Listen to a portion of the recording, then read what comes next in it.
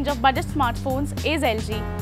The new LG K10 competes with the likes of the Honor 6X, the Moto G5 and the Xiaomi Redmi Note 4.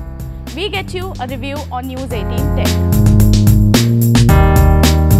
The biggest highlight of the LG K10 is the built-in 112 SOS button.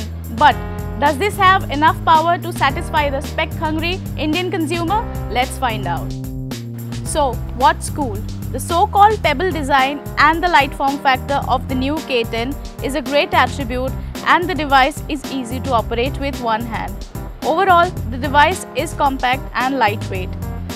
Talking about the overall experience, LG's custom interface is user-friendly, and even first-time users will not find it much difficult to get used to the device.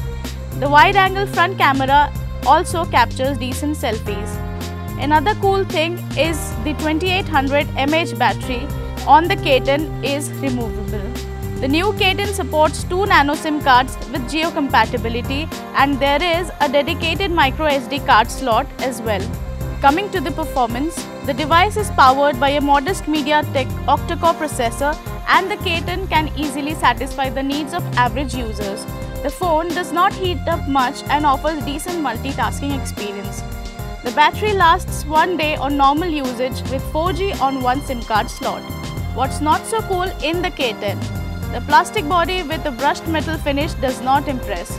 The rear camera is capable of good macro shots, but the overall image quality is again average.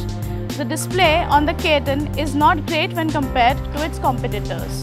The new LG K10 is a decent smartphone when it comes to handling day-to-day tasks.